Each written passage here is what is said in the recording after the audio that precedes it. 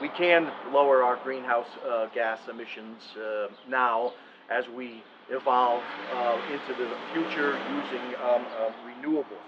I also would like to thank David Arconti, who was the House Chair of the Energy Committee and Senator Norm Needleman for helping to shepherd this through.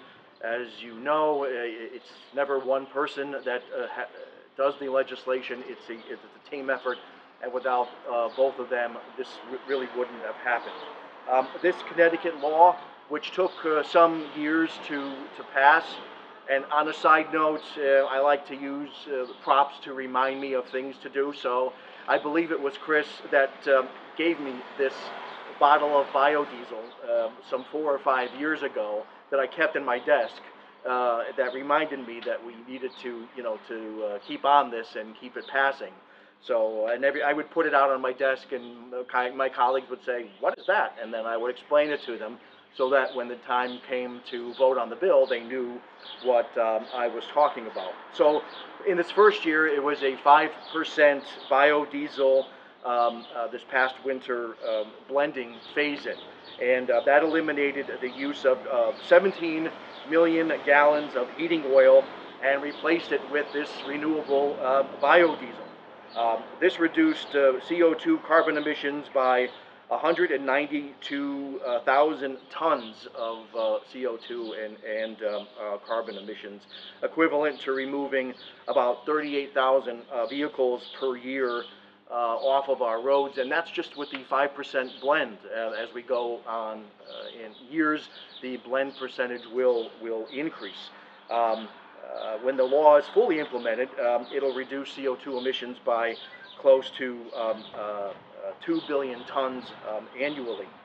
And when the topic of greenhouse gas emissions arises, sometimes I get comments from my colleagues like, well, we get power plant emissions from the Midwest, and look, the Canadian wildfires are reducing our air quality, just like today. Why are we even bothering doing this?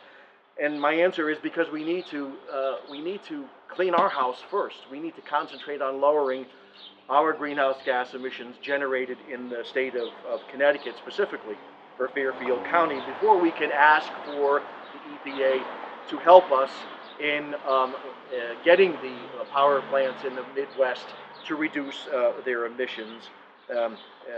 Speaking of, the EPA is probably, if they haven't already, imminent in making biodiesel blending decisions for the next couple of years going forward. So, and lastly, going forward for the state of Connecticut, I'm hopeful in that we can start to generate talks with specifically the Greater Bridgeport Transit to try to see about blending biodiesel in with transportation going forward.